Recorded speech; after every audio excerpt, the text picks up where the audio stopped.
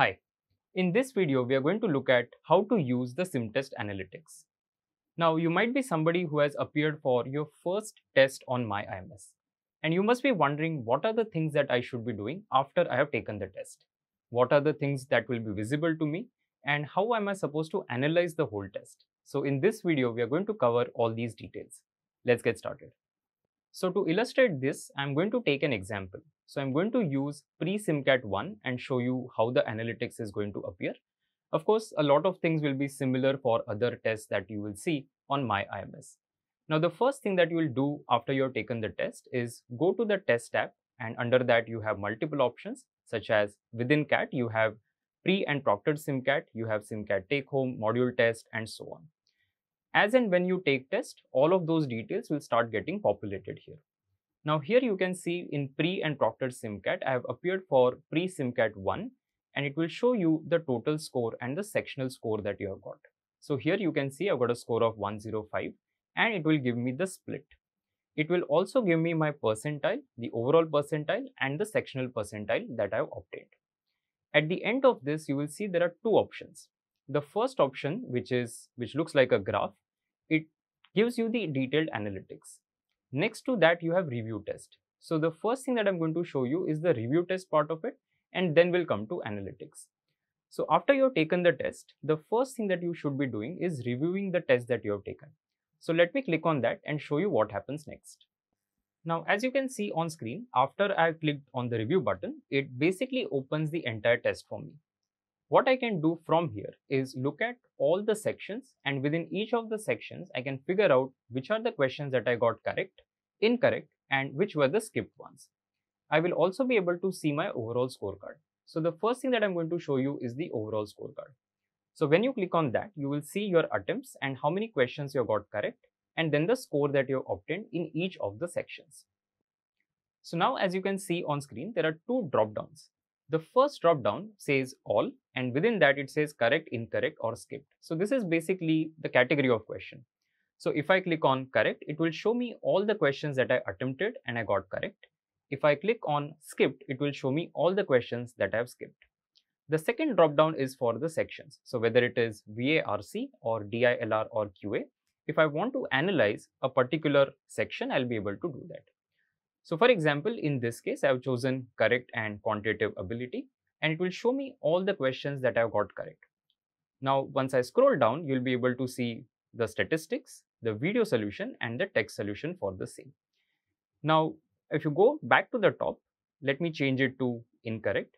So here it will show me all the questions that I got incorrect. As you can see, there is one question that I got incorrect in this particular test. I had spent 1 minute on this particular question. Let me go to skipped questions. So if I go to the skipped ones, I'll be able to see that, okay, this question I spent 14 seconds. I spent, let's say, 57 seconds on another question. And I'll also be able to see the video solution of that particular question. So how to use this in the best possible way? Let's say you have taken the test now and you are on the review page. Whatever questions that you have skipped or the ones that you have got incorrect, ideally you should make an effort to solve those questions again. Let's understand where you have made mistakes. So if let's say there are some questions that you got wrong, while solving it again, you'll be able to realize that, okay, this is the mistake that I made. Or if let's say there's a question that you got correct, but you look at the video solution and you understand that your solution was not the best solution.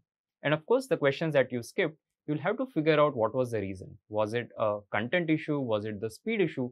Because of which you were not able to solve that question.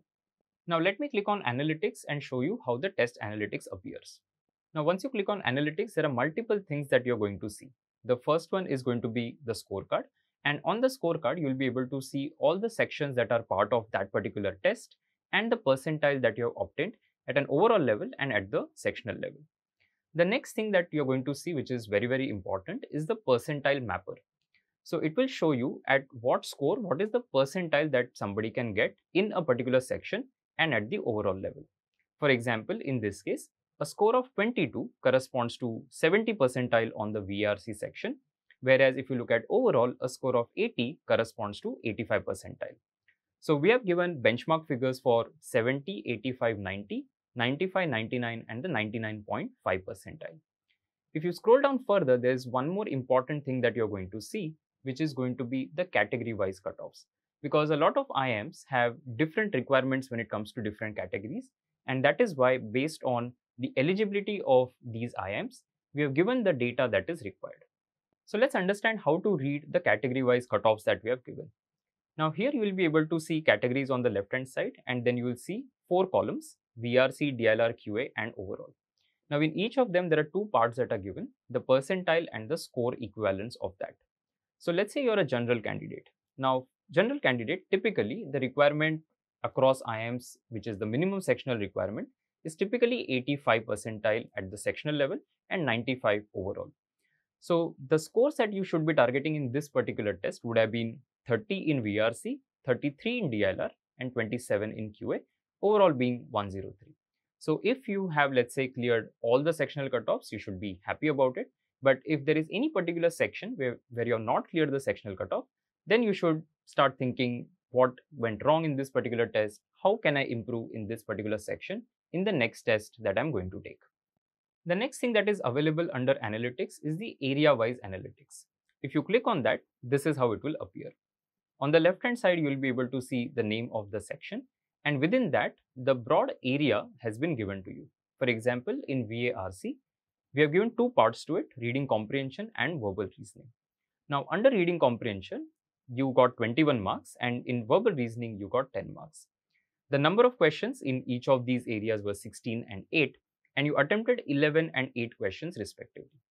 In accuracy, it will give you the percentage accuracy that you have obtained, the time that you spent in solving the questions of that particular area, and then the marks per minute. So it's a very beautiful metric to look at, because what it tells you is that for every minute that you are spending in, let's say, the VRC section, you are essentially getting 0.78 marks. You want this figure to be as high as possible. So from area, we move to the next thing, which is question-wise analysis. Now in question-wise analysis, you are going to get data at a question level. On the right-hand side, you have a drop-down, and in that drop-down, let me choose numbers, for example.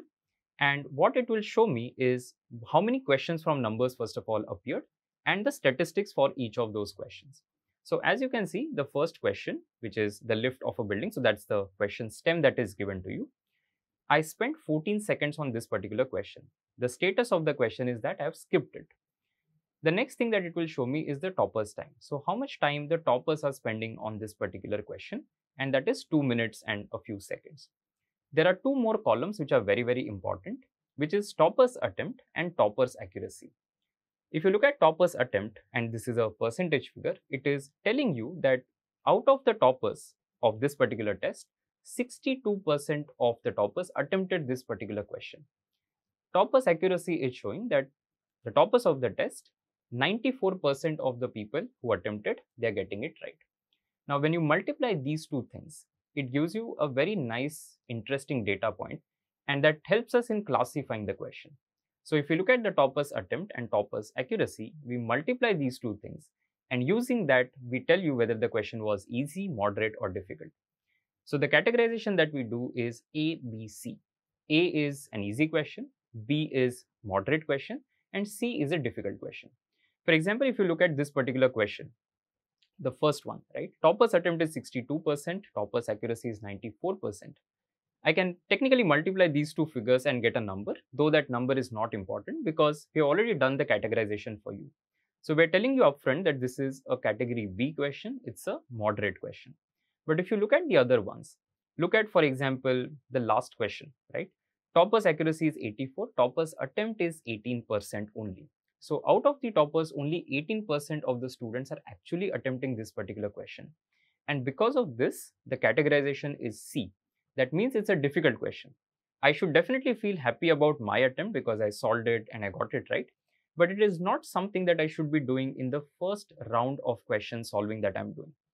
My focus has to be on the A category questions.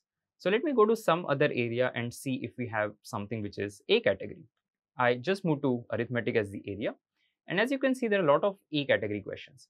And why is that? If you look at the first question, 98% of the toppers are attempting it, 98% of the toppers are getting it right. So definitely this is an easy question, right? Because a lot of people are attempting it and people are attempting it correctly. So this is an A category question. So this is the analysis that you will be able to do for each and every question that is there on the test. If I go to RC, for example, it tells me that a particular question was easy, a particular question was moderate, or it was difficult. So the question-wise analysis is a very important thing that you should be incorporating in your analysis. And that brings us to the last thing, which is question selection analysis. So what this does is it looks at all the questions in the test and categorizes them as, of course, ABC that we have done on the question-wise analysis, but it gives you a summary of that. So how to read this? Now, at an overall level, as you can see in category A, 25, 3 and 4. So there were 32 questions that are easy in this particular test. Out of these 32 questions, I got 25 correct, I got 3 incorrect and 4 skipped. So these are the questions that I should ideally have got correct. Then of course, moderate, category B. There were total of 22 questions, split as 9 correct for me, 3 incorrect for me and 10 skipped questions. Ideally, what should happen is that you should have a lot of questions from A category that you have got correct. You should have least number of questions that are C category and that you are attempting and getting incorrect. So you have to look at this and understand how you're attempting, whether you're selecting the right set of questions that are available.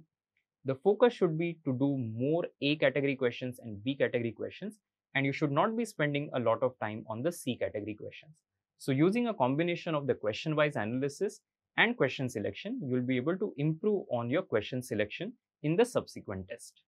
So that brings us to the end of this particular video. I hope you have found this useful and you'll be incorporate these techniques that we discussed in your analysis. Using that, you'll be able to derive more benefit from the exercise of taking test. Thanks for watching. Wish all of you all the best.